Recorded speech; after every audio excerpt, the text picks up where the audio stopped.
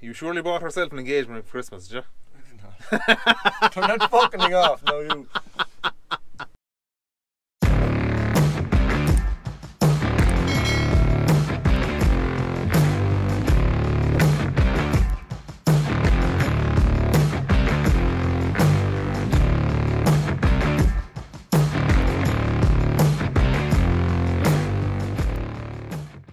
Right, tell me the crack here. We've two Case 150s, but one's a Puma and one's a Maxxum.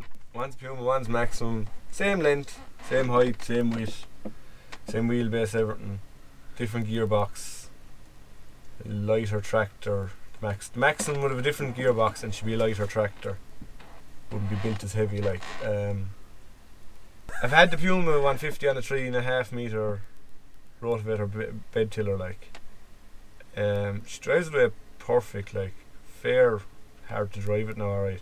Haven't had the Maxxum on that because I only got the Maxxum in May and with all the tillage work done for the veg, so we'll have to give it a go this year. Yeah, yeah. Do you reckon she'll drive it though? She should drive it, but I'd say weight might be her problem, like. Yeah, yeah, yeah. She might be that bit too light, like. It is heavy, like. Yeah. Essentially, like, you have to have flashers on. Oh, like. You do, right? Look busy.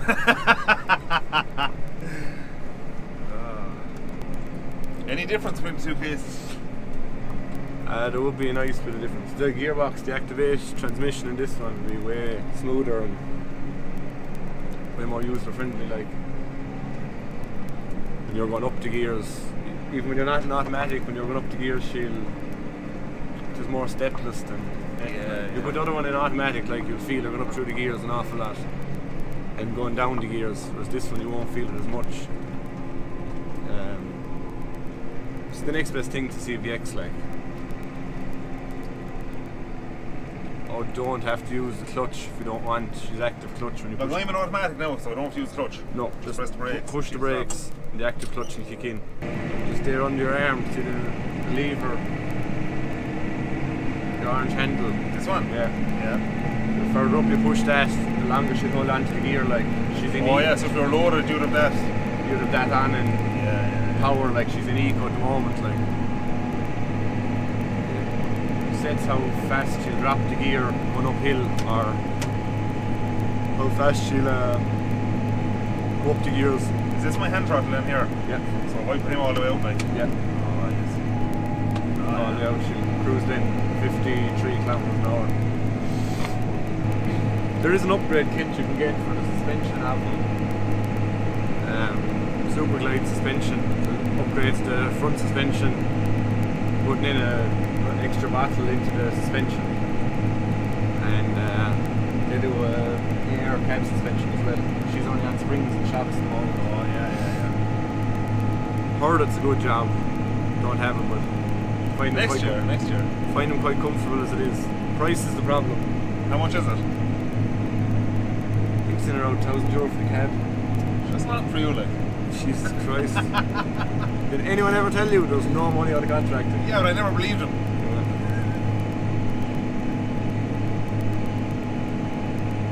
Are two tractors the same? Like 150 boosted to whatever it is? 150 boosting to 185, I'm sure. Same engine, same cab, same layout on everything. Manual spools. This one has a mid-mount for the front linkage. That joystick on your... That? Yeah.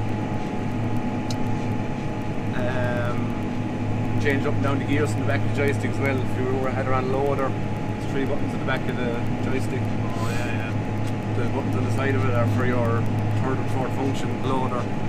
The other one doesn't have that. She's just comes to the spool valve for the front linkage.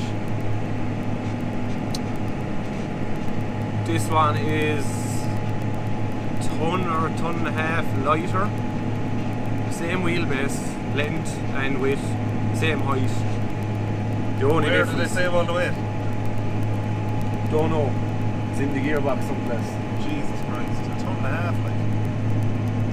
Obviously she would be a lighter tractor, she wouldn't be built for as heavy work, like she'd have lighter half shafts, and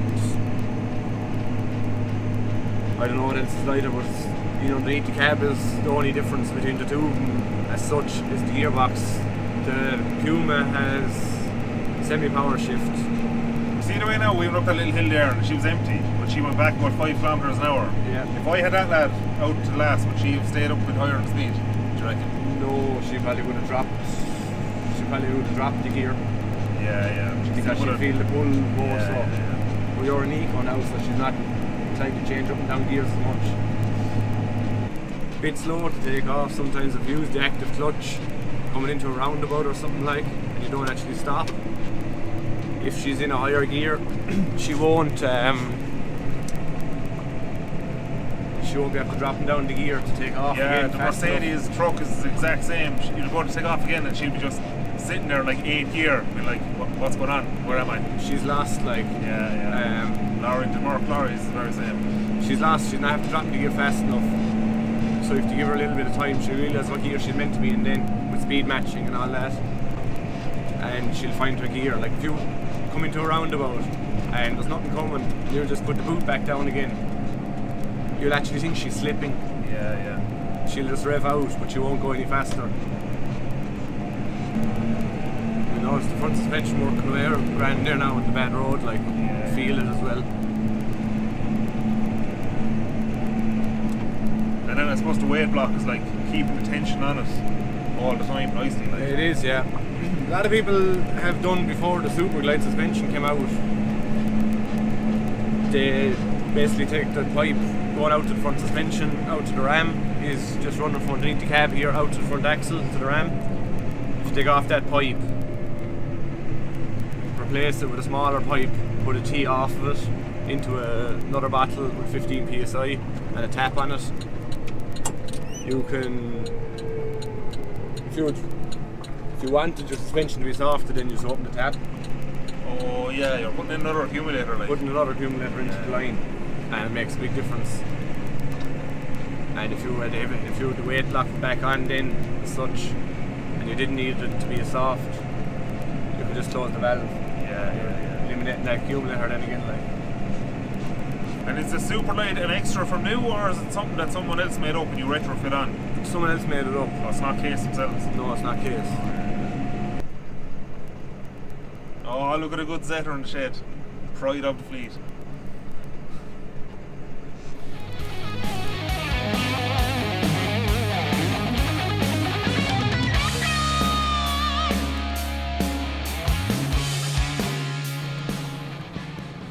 Number 3 spool valve there. Just the brown one. Give that pull towards you. Pull it. Yeah, now it's locked. Let's put that back out in the float now again and turn the dial down. What you got? The telescopic hitches and float, so when you drop the trailer it actually pulled out because the air brakes are holding the trailer back. Supposed to go back up left, different bit of scenery. For the look. For the creep, as you'd say. Might see a few loose women on the way.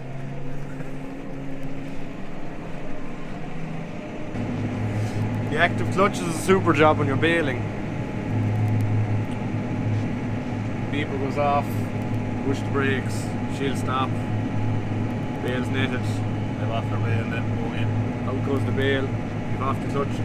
When the door is closing, she's slow, she's soft start, so she's slow taking off, she doesn't take off with a bang like. Yeah. So while the door is closing, she's actually starting to take off. The door is fully closed, she's up to speed then. And is there some setting then, say you're going along in your bailing at I don't know how many revs you're at driving the bailer, but just say 1500. Should be 540 PTO revolution minimum, like, so I think it's 1900 revs. 1900, yeah. Just so over 1900. is there, you obviously press the brakes and she stays at 1900. Yeah. But is there some setting then that if you were doing another type of job, I can't think of it off the top of my head, but where you press the brakes and she kill the revs, and then when you go again she'll rev up herself? Is that a thing? No, that's not in it at all, no. There's buttons under your arm there. We'll set preset revs onto it, like. So if you're sucking a lot of slurry, you want to rev her up to 350 RPM PTO, you just hit that button and she revs up to it straight away. Yeah. You don't have to be going pushing the hand throttle out to set it to where you want it. Or the same with the baler. You just push it and she'll up to 540 and you're away. But it comes back then yeah, so you can set her to keep a certain PTO speed and then she will rev herself up, she comes under pressure and loses ground speed or whatever. No, if she starts to come under pressure she'll just start dying like. She won't lose ground speed and in order to keep the PTO going at the same speed you will bring her to a stall like if you want to. Like, depends how much pressure you put under. I hate the way she takes off mad when you go to... That's because you're in C1, the C1 set as a default gear like. The fastest gear she'll take off and so she's set in the top range. If I did set lower gear she wouldn't take off as aggressively. Yeah, as aggressive and vigorous.